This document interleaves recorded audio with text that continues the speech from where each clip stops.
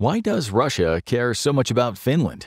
The northern country bordering Sweden and Russia has just become the 31st country to join NATO, dealing a devastating blow to Russia. Finland was defeated by the Soviets in World War II and since has declared itself a neutral country. But watching the invasion of Ukraine has made many Finns think they need the protection of the defensive alliance. The Winter War in the 1930s was motivated by the Soviets wanting to bolster their territory against German attack. But today the concerns are very different. Finland has many large rivers flowing into the Baltic Sea, which provide rich fishing waters. But more importantly is Finland's position directly bordering Russia, and it more than doubles NATO's land area on the Russian border. This used to be a red line for Russia, but today many countries are more scared of being a neutral country on Russia's border than Putin's warnings. Russia has threatened retaliatory actions against Finland and NATO, but it hasn't deterred anyone, and Sweden continues to push its own admission into NATO. So what Russia fears the most about Finland joining might be that it could start a wave of other countries trying to join NATO.